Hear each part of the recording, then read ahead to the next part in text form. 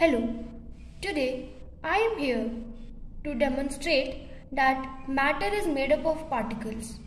So materials required are glass tumbler, spoon, salt and a marker. Let's start our activity. I have taken some water in this tumbler. Now what we have to do is to mark the point with the help of this marker. Okay, now what we have to do is to mix the salt in the water solution.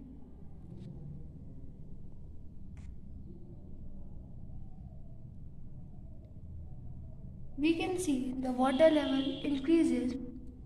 Now what we'll do is to stir the solution with the help of spoon.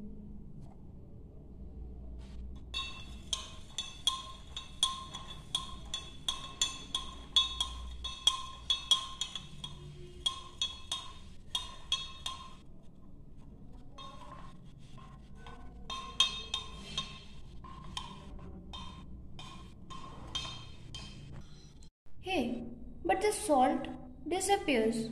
But why? It is because that water particles have space in it and it is filled by the salt particles. That's why it got disappeared and the water level goes to its original position. Thank you.